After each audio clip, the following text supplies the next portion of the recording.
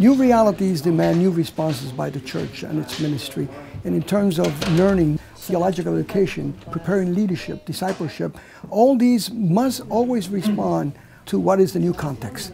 We need to respond in a way that opens itself to the multi-ethnic, multicultural, multilingual reality of what it is. If not, we will bypass what God is doing.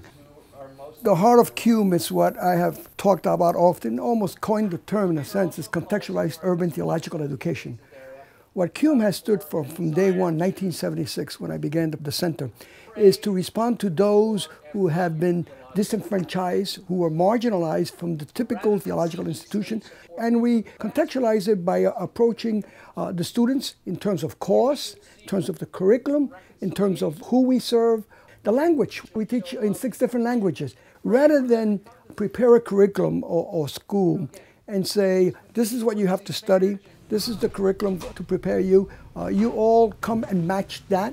We rather say, what is the reality? We have a diversified urban constituency in our cities.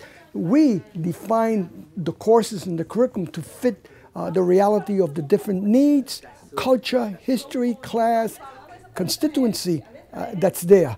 So a contextualized theological education basically means that we follow the model of Jesus Christ. A curriculum is contextualized when it adapts itself.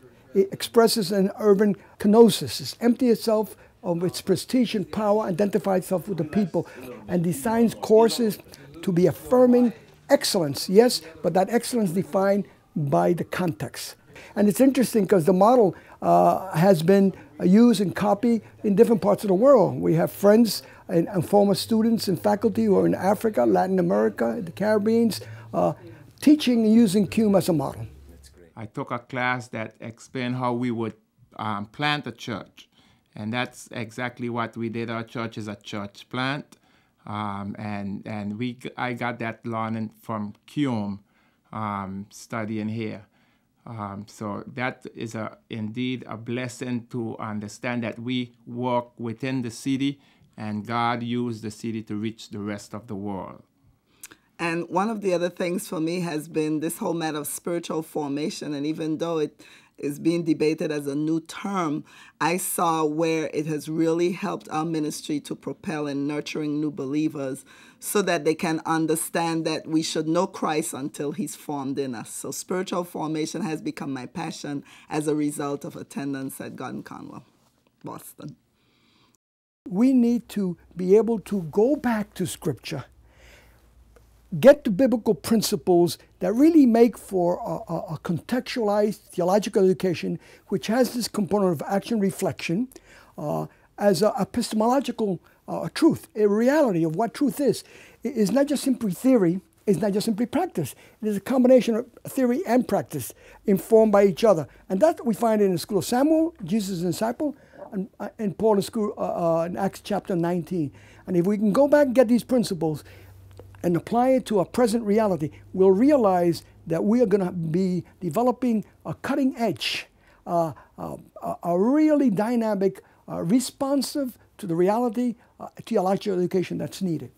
As God leads us into new realities, our preparation as well as our work needs to recognize and embrace them. A city without walls means a new kind of learning.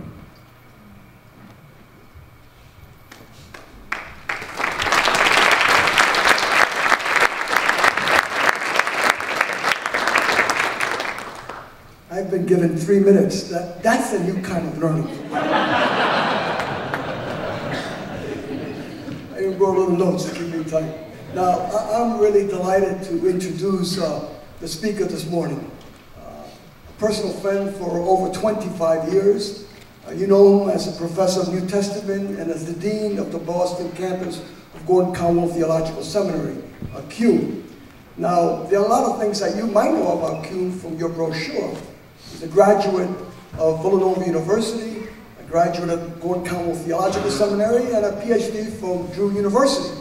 He also founded a School of Theology for the Assemblies of God in upstate New York. He's a biblical studies teacher at Nyack College and a pastor in the Presbyterian Church in New York City. Now, there's a few things you might not know about Al. Now, before I mention that, I need to be not too pedantic, but I need to mention a few elements about what I call excellence in ministry. Because you see, excellence in ministry demands certain virtues of quality that at a minimum, I've noted down 3. Now, I'm not going to speak long. 3 P's. People know me. I like alliteration. Excellence in ministry requires at least perseverance for the long haul, passion for justice, and to be a person of compassion. Now, Al Padilla has demonstrated these marks of excellence throughout his life, throughout his ministry, in different venues and at different times. But did you know that Al Padilla was at Villanova University, a track star? He was a long-distance runner. That's a real one. Did you know that Al Padilla was an affirmative action officer in Haverhill? He worked for the mayor, and he was so passionate for justice that he was fired. And finally, did you know that Al Padilla and Kathy, his wife, at this stage of their life, they're adopting, in the process of adopting a little boy, Jose, a man of compassion, a man of love. So I present to you this morning a man of perseverance, a man of passion for justice, and a person who's a person of compassion, Dr. Padilla.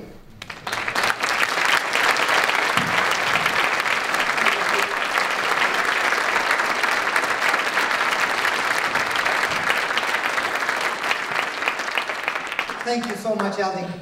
Adopting Jose was very selfish. I realize I'm too young to be a grandfather, so I better. That's the reason. It's a joy to be with you. A new kind of learning. An introduction to contextualized theological education models. It is undeniable to all of us, particularly in this room, that the ethnic cultural composition of our North American society has indeed changed in the last 50 years, resulting in the changing face of American Christianity rather quickly. All of us here today are well aware that the numerical epicenter of Christianity has shifted to the global south, South America, Africa, Southeast Asia. A century ago, North America and Europe comprised 82% of the world's Christians. Today, it is less than 40%. Closer to home, it is estimated that in North America and the United States by 2050, that's not too far away for most of you, 50% of the population will be non-white.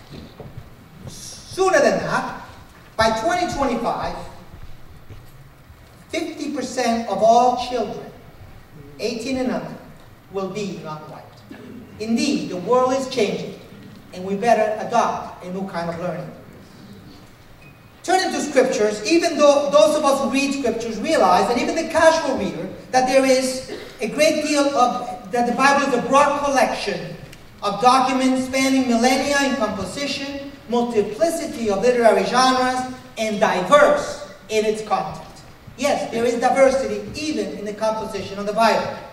Yet, there is at the same time little doubt that unifying theological themes can be readily discerned throughout the voluminous pages of our scriptures. For centuries, Christians have read and talked about this wondrous collection and discerned that embedded in all these differences and diversities, there was a single voice, and that this voice was personal, the voice of the triune God. It is that diverse God that I want to speak to you about. In Genesis 1:26, a passage well known to all of us, it is the cultural mandate. Humanity is charged with creating culture. By the time of the prophet Isaiah, I don't know how many millennia later, humanity has indeed evolved into many cultures, resulting, sadly, in a state of enmity among the nations and cultures. The poet-prophet expresses his longing for a day when all the different cultures of the world would gather together on the mountain of the Lord. And I quote from Isaiah 2, "It shall come to pass in the latter days that the mountain of the house of the Lord shall be established as the highest of the mountains, and shall be lifted up above the hills, and all the nations of the world shall flow to it. End quote. The prophet Isaiah envisions a time when peace and justice will prevail, since the Lord sits enthroned and all humanity comes to worship him. 800 years after Isaiah, we see the fulfillment of this wondrous prophecy on the day of Pentecost. All the nations are present in Jerusalem, Mount Zion, the mountain of the Lord, and they hear the wonderful news of God's gracious offer of salvation in their own tongue. This fulfillment is only in part for the time being, for we see later on in 1 Peter 1:1 that those who claim to live on the slope of Mount Zion, on the mountain of the Lord, must live as foreigners, as aliens in this society. Christians must live as aliens, ascending daily the path towards the summit of the mountain. In reality, those of us who are believers in this room know that those who rule the earth see us as undocumented aliens who have no right to be here. Finally, we see in Revelation a great vision of how it will all turn out. A vision of our arrival at the final summit, at the gathering of God's people from all nations, cultures, and languages. And the prophet John writes, "After this I looked, and behold, a great multitude that no one could count, from every nation, from all tribes and peoples and languages, standing before the throne and before the Lamb, clothed in white robes with palm branches in their hands." What a wonderful vision, how it all will end up. Although we see the idyllic vision of Revelation 7:9 just quoted, and hear in it the melodious harmony of many languages and cultures weaved together into an intricate symphony of unequal beauty, the reality is that most in our North American society see only disunity and hear cacophony. On the day of Pentecost, you will remember, when the Holy Spirit descended upon those gathered on Mount Zion, it was only those who were from foreign lands who were able to discern what was going on. The rest said, "Why are not all these people who are speaking Galileans? How is it that we each hear them in their own language?" On the other side, those who were native born, end quote, the dominant culture in Jerusalem of the day, could only mock and say, "They are full of wine, they are drunk." They too heard the apostles speaking in their own language. But that was no miracle, for they all spoke Aramaic. Trusting in the familiarity of their own cultural preferences, in this case language, they were unable to grasp the significance of the miracle happening literally before their eyes, the fulfillment of Isaiah chapter 2. The only reaction is mocking, for they do not understand what God is doing. If you would grant me some homiletical license, these persons would be the ones caucusing for an Aramaic-only statute in Palestinian law. I am afraid that a significant segment of the evangelical church in North America finds itself in the same dilemma. The words of God are manifested for all to see, yet we mock them, for they appear to be nothing but rabble of uneducated men and women speaking nonsense. In the Presbyterian church that's so familiar to me, there are many who cannot fathom how God could use the apparent, quote, indecency and disorder, end quote, of these churches. Particularly those who label themselves Presbyterians. Early in the 21st century in which we live, the Christian church, the evangelical church, finds herself in a challenging position as we confront the multicultural, postmodern, and pluralistic world in which we have been called to be a witness to Christ. At best, we are perplexed and bewildered, not knowing what in the world God is doing through us. At worst, some of us claim the death of the church and even Christianity itself. We hear that daily, ignoring the tremendous growth of Christianity in cities like Boston among the insignificant rabble. Still others see the next wave of Christianity emerging over the southern horizon and long for the arrival of its powerful undertow to our very shores, that it may take hold of the North American church and sweep it under its power, giving it new learning to reinvent itself. I pray that you are in the latter group, as I am. Indeed, the whole world has come to our doorstep. It is gathered together here this morning. We need to learn to live well in the diverse culture of North America, and it is no longer an option. It is a necessity for you and for me. Although the West has indeed lost the numerical lead in superiority, still it retains a powerful grip on the church universal. We in the West assume that we speak ex cathedra for all Christendom. Our theology that is formative, that it is to be followed. It is our theology that is normative. Our way of being the church, the standard for all to follow. In the area of theological education, we continue to assume that Western educational methods work best for everyone. English to be preferred. We have not dared to envision new ways of learning to serve the increasing ethnic and cultural diversity overwhelming our society. We are unwilling to reinvent ourselves. It should be noted, for example, that current practices in American seminaries, American theological education, reveal that theological schools remain enamored with pedagogical systems that are dated, increasingly irrelevant to our communities, and are disconnected from both the global and local realities of our churches. They fail to incorporate Hispanics, blacks, and others in leadership roles at all levels of the school structure, and neglect paying attention to issues of particular relevance to ethnic Americans, such as immigration reform, healthcare, poverty, violence, education, etc. There are many challenges facing theological schools in the 21st century, and the challenge of dealing well with the differing histories, worldviews, languages, dialects, and cultures is the most significant and the most overwhelming.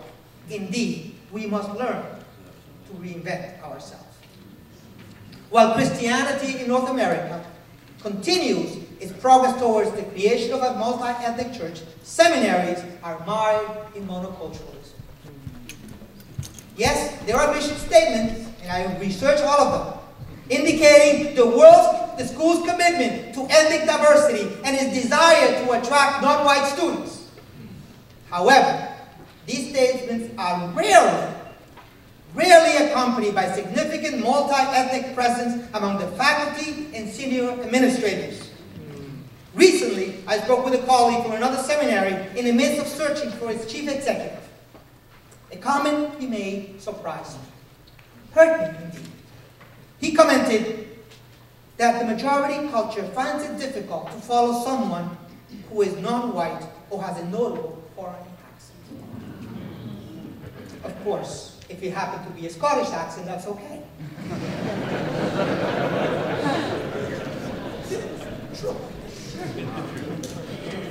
With opinions and comments like that, no wonder seminaries lack ethnics among their senior leadership. What my colleague demonstrated with that comment is the school's lack of intentionality in its pursuit of ethnic diversity, though its mission statement clearly indicated the welcoming stand of the stranger, as long as he pays to be here. The challenge to diversify staff and faculty is endemic to Christianity because of our commitment in principle to the equality of all. Christian institutions, seminaries, and churches must diversify or risk making a mockery of our belief that all men and women are made in the image of God. We mock that statement.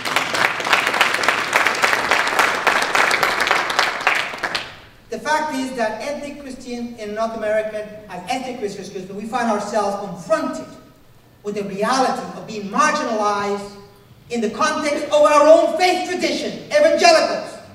We identify with American evangelicalism on the broad scale, and indeed many of us are immersed in evangelicalism. Yet, evangelicals, push us out. As my colleague, Dr. Ra, has stated, and he'll probably mention this tonight, I grow weary of seeing Western, white expressions of the Christian faith being lifted up while failing to see non-white expressions of faith represented in meaningful ways in American evangelicalism, end quote, particularly in seminaries, education. Indeed, God is performing a great thing, a great transformation in the church and in seminaries. A transformation that is shaping the very core of what the church is. How we are structured, how we meet, when we meet to worship, in what language, with what instrumentation, women and men with diverse backgrounds. It is transforming how we envision and deliver theological education. That it has to be done differently and more proactively. Indeed, the Pentecost nature of Christianity enables us to create new paradigms. It enables us, empowers us to create new paradigms for witness evangelization. Instead of rejoicing, many find themselves threatened and on the defensive, wondering where all this heterogeneity is not merely the babblings of a world falling apart. They are drunk in the morning. Yes, Christ's transforming presence among us provides us with the willingness and the power to adapt ourselves to missionary ministry in the postmodern world. But we have to be willing and intentional. Look at the opportunities some of this ethnic diversity provides for the church and for seminaries at this time. Just take, for example, Hispanics Americans, a group that is very dear to me for obvious reasons. In 10 years, 2020, Hispanics will make up nearly 25% of all U.S. residents. Just Hispanics. Researchers predict that by the end of this decade, Hispanics will make up more than 50% of all Catholics in the U.S. It is estimated that if this trend continues, half of all Hispanics will belong to Protestants by 2025. I mean, that is a significant number. The question we need to answer ourselves as leaders of congregations and seminaries is, how many of them will join the church you will be leading? How many of them will come to study in your seminary? For theological seminaries, this implies that they must seek ways to make theological education accessible and practical for Hispanic Americans and other ethnic minorities that are among us. If we are to take seriously Revelation 7:9, then we will understand that becoming a multicultural church or seminary is not a condensation of the white dominant culture to facilitate evangelistic efforts among ethnic minorities among us. And I hear that far too often. Lowering the standard, condescending. We have to lower ourselves to meet their needs.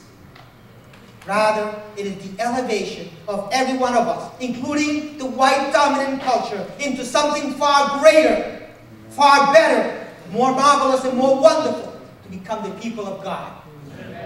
Years ago, I heard a story that was meant to illustrate the great humility of the great Civil War General Robert E. Lee.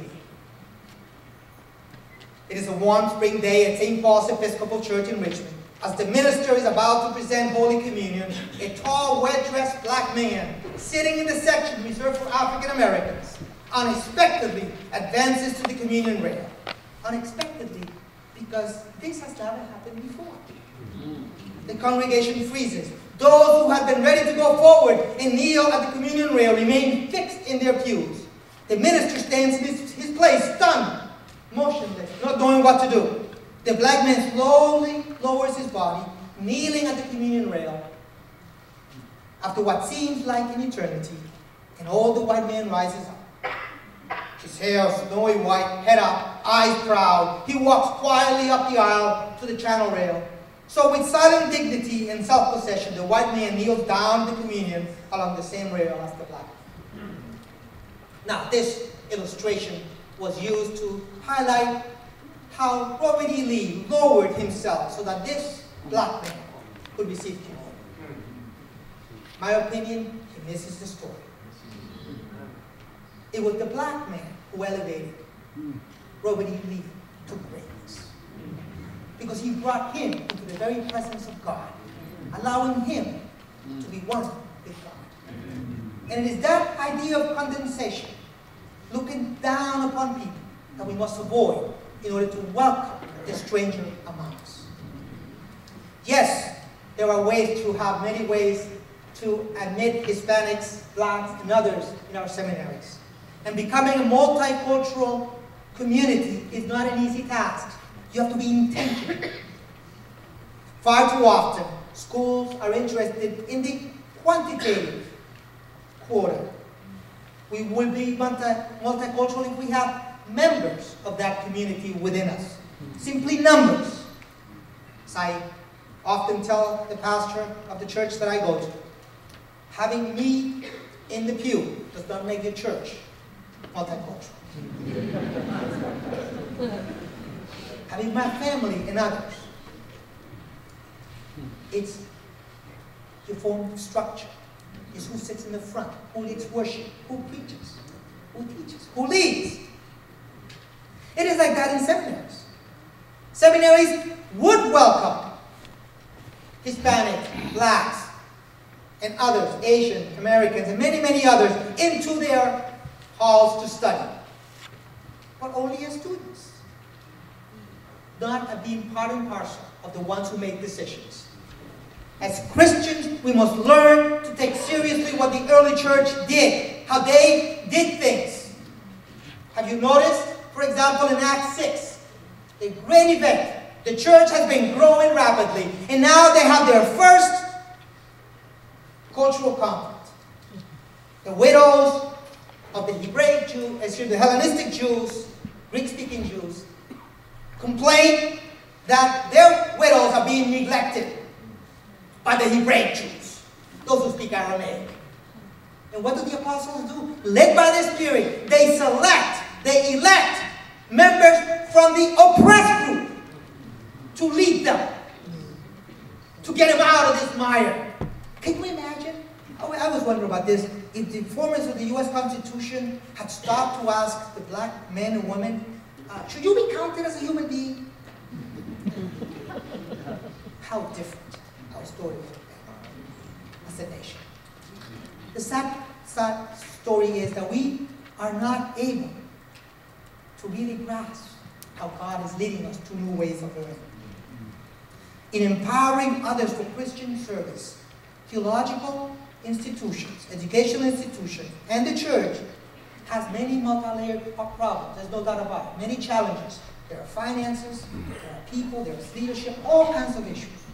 How we prepare our students and would-be disciples to live in a multicultural, multi-ethnic world that is largely free from racism is our goal.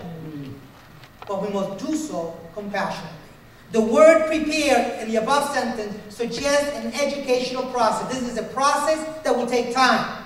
One of the key objectives of educational institutions, such as seminaries, is the reshaping of life in relation to human purpose. It is my goal, objective, to reshape the lives of our students, that they may better serve in the society and culture God is calling them. For theological schools, this implies that we must seek ways to reshape our students to enable them to live well in a multicultural world. The work of the church is expressed through koinonia, community and communion, diaconia, service and outreach, the kerygma, proclaiming of the word, and dedicate, teaching, and discipling. To foster an environment of multiculturalism within our educational institutions, theological schools must seek to create a climate that embraces this work of the church. How can this be done in educational institutions? So laden with traditional structures that resist change to the core in order to enable them to become a multicultural communities? That is quite a challenge for seminaries. The process of developing, for example, curriculum that fosters multiculturalism begins when members of the institution come together to discuss issues relevant to multicultural communities. That is koinonia. We do not begin with our curriculum, but listen, what do they need? Secondly, the school's leadership drafts and develops an intentionally anti-racist, pro-multi-ethnic statement to be adhered to by all. Do we have an anti-racist statement that we will not tolerate racism among us, that we will be proactively to becoming a multicultural community. This discusses strategies, policies, and legislation needed to promote multiculturalism. And then, this must be accompanied by an action plan. You must be intentional about your mission statement. Again, a mission statement that simply says we welcome everyone is totally useless. Totally useless. Unless you make sure that everyone does come. And then you stand up when you notice that people are not coming. Yes, our goal should be not that we may learn more about different cultures, by the way. Nor should our goal be to simply be better able to navigate cultural differences. That's what people call multicultural. How can I navigate? How can I avoid offending someone? It's a good start, don't get me wrong.